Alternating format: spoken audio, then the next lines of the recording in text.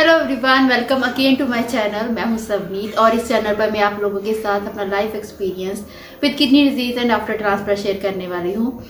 आज की टॉपिक है हीमोडायलिसिस वर्सेस पेरिटोनियल डायलिसिस। मतलब कौन सी डायलिसिस अच्छी है और मैंने कौन सी डायलिसिस ली है, वो इन सब वीडियो में मैं आप बताने वाली हूँ। तो अगर आपको ये मेरा वीडियो अच्छा लगेगा तो प्लीज़ इसको लाइक करना, शेयर करना अपनी फैमिली और फ्रेंड के साथ और मेरे इस चैनल को सब्सक्राइब करना। तो पहले मैं इन दोनों डायलिसिस के बारे में थोड़ा सा बताऊंगी और उसके बाद में उन दोनों का कंपैरिजन। तो सबसे पहले बात करते हैं हीमोडायलिसिस की। तो सबसे पहले हीमोडायलिसिस जो कि हमारी बॉडी के आउटसाइड होती है, इसमें हमारी बॉडी को एक मशीन के साथ अटैच किया जाता है। हमारी बॉडी को जब मशीन के साथ अटैच किया जाता है तो हमारी बॉडी से ब्लड मशीन में जाता है। वहाँ पे एक डायलाइजर होता है जो आर्टिफिशियल किडनी का काम करता है। वहाँ से ब्लड फिल्टर होकर वापस हमारी बॉडी में आता है। और ये जो हीमोडायलिसिस है उसको करवाने के लिए हमें हॉस्पिटल जाना पड़ता है। वीक में 2 बार 3 बार, वो डिपेंड करता है आपकी कंडीशन पर। आपके डॉक्टर आपको बताएंगे कि आपको ये वीक में 2 बार लेनी है या फिर 3 बार लेनी है। तो ये जो पूरा डायलिसिस का प्रोसेस रहता है हीमोडायलिसिस का, वो 4 से 5 घंटे का रहता है। और हीमोडायलिसिस में डाइट रिस्ट्रिक्शन बहुत ज़्यादा रहती है। मीन्स आपको लो सोडियम, लो पोटाशियम, लो फास्फोरस, लो प्रोटीन, ये सारी डाइट लेनी होती है। आपका वाटर इनटेक भी जो है बहुत कम होता है।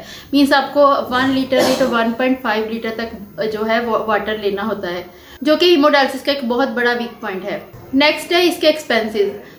अगर इसके एक्सपेंसेस की बात करूँ तो मंथली जो हीमोडायलिसिस के एक्सपेंसेस रहते हैं 25 to 30,000। वो डिपेंड करता है आप 2 बार ले रहे हो 3 बार ले रहे हो, उसके अकॉर्डिंग वो ऊपर नीचे जाते हैं। लेकिन 25 to 30,000 जो है वो एवरेज होता है इसका खर्चा, जो मंथली खर्चा रहता है हीमोडायलिसिस का। ये जो पूरा हीमोडायलिसिस का प्रोसेस है वो हॉस्पिटल में होता है एक अंडर प्रॉपर टेक्नीशियन। नेक्स्ट है पेरिटोनियल डायलिसिस। वो कौन से 2 मेथड से की जाती है वो भी मैंने अपनी लास्ट वीडियो में बताया है। तो उसमें एक कैथेटर होता है जिससे आपकी बॉडी एब्डोमिनल कैविटी में फिट किया जाता है। उस कैथेटर के थ्रू आपकी बॉडी एब्डोमिनल कैविटी में एक सोल्यूशन फिल किया जाता है, जो आपको वो अपनी एब्डोमिनल कैविटी में 3 to 4 आवर्स तक रखना होता है, जो कि एक फिल्टर का काम करता है। उसको डाइसिलेट सोल्यूशन बोलते हैं। और उसको 3 से 4 घंटे के बाद उसको फिर से आपको बाहर निकालना होता है, ड्रेन करना होता है और फिर से नया सोल्यूशन फिल करना होता है। तो ये प्रोसेस जो है आपको दिन में 3 से 4 बार करना पड़ता है अगर आप मैनुअल कर रहे हो।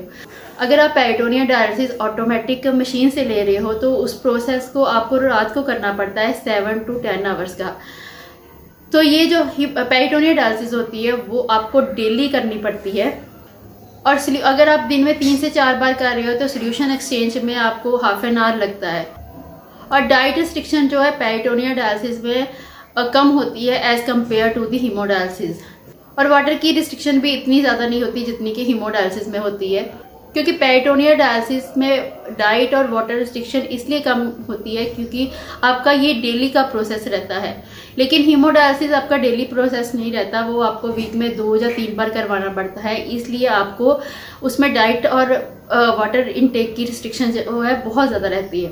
तो नेक्स्ट है इसके एक्सपेंसेस।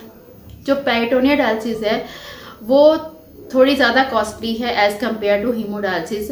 पेरिटोनियल डायलिसिस जो है वो मंथली आई थिंक उसका 40 to 50,000 उसका खर्चा जो है वो जाता है। तो अगर इन दोनों डायलिसिस का कंपैरिजन किया जाए तो कौन सी डायलिसिस बेटर है, वो टोटली डिपेंड करता है पर्सन की खुद की चॉइस और उसकी कंडीशन पर। अगर तो आप किसी ऐसे एरिया में रहते हो जहाँ पे डायलिसिस सेंटर बहुत दूर है तो आपके लिए डेफिनेटली पेरिटोनियल डायलिसिस जो है वो बेटर है। लेकिन अगर आप ट्रैवल करते हो, अगर आप जॉब करते हो, डेली जॉब पे जाते हो, तो आई थिंक आपके लिए हीमोडायलिसिस ज़्यादा बेटर है, क्योंकि पेरिटोनियल डायलिसिस आपको दिन में 3 से 4 बार करनी पड़ती है। अदरवाइज नहीं तो फिर आप मशीन के थ्रू कर सकते हो ओवरनाइट। तो इसलिए दोनों डायलिसिस जो है विच वन इज़ बेटर ये कहना बहुत डिफ़िकल्ट है।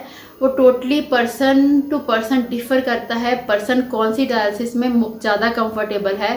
तो इन दोनों डायलिसिस को आप स्विच भी कर सकते हो। फॉर एग्जांपल अगर आप पेरिटोनियल डायलिसिस ले रहे हो और आपको उसमें कंफर्टेबल फील नहीं हो रहा तो आप कभी भी स्विच करके हीमोडायलिसिस ले सकते हो।